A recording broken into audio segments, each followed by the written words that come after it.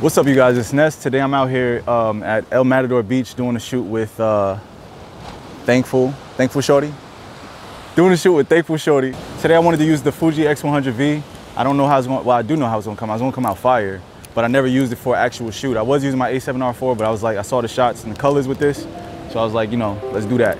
So stay tuned, watch, enjoy, and you know what I'm saying? Know what type of time it is. You know what I'm saying?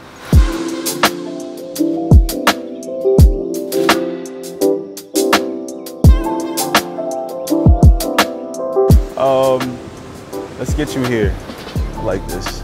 Turn towards me and let me get like you're doing this. Yeah, it's fire. Amazing.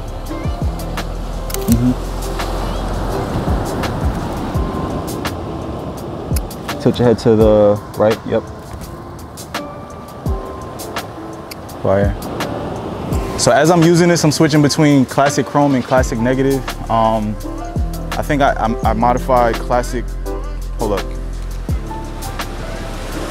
I think I modified classic chrome a little bit to look more filmic. Classic negative, that's like my favorite thing to use, but it like mutes the colors a little bit. So, I mean, I'm getting new. I'm trying to jump in the film, bro. You know what I'm saying? Okay, thankful. That's what we got so far. These colors are so fire. Oh, those are killer whales. That's orcas. That's dope. That's fire. There's some killer whales out there. You guys can't see it, but it was dope. Just take my word for it. They're fire. This low-key looks like a video. Bet.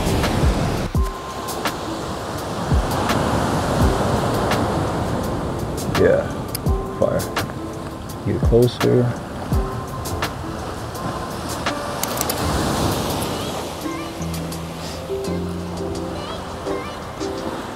Yep. You look epic, I ain't gonna lie. These are gonna be fire. Right.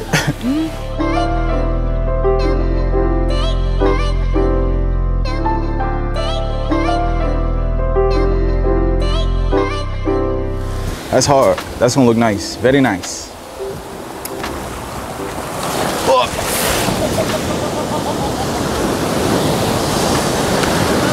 I'm driving home barefoot today.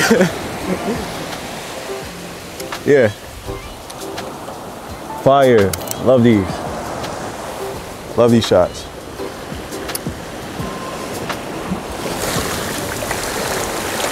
You straight.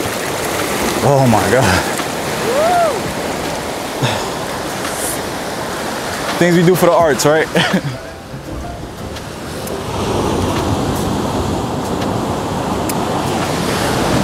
Yeah. Love that. Your right side is good too, though. It looks good.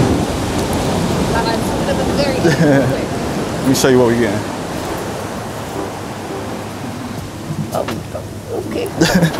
It's not. Let me see. Yeah, that's hard. Stay right there.